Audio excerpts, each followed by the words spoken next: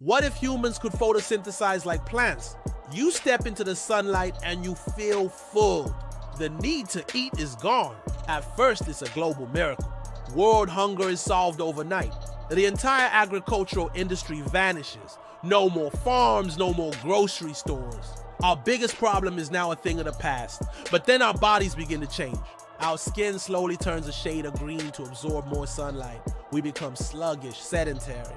Why move when you can just stand in the sun? A new society is born. People migrate to the world's sunniest places. The deserts and the tropics become megacities. The cloudy northern regions are abandoned. Sun lounges is now the most common activity. We have solved hunger, but we have lost our ambition, our drive, our restlessness. The hunt for food is what made us innovate, explore, discover, conquer. It's what made us human. Now we are just a very complicated type of plant. We are perfectly fed, perfectly still, and perfectly content to do nothing at all.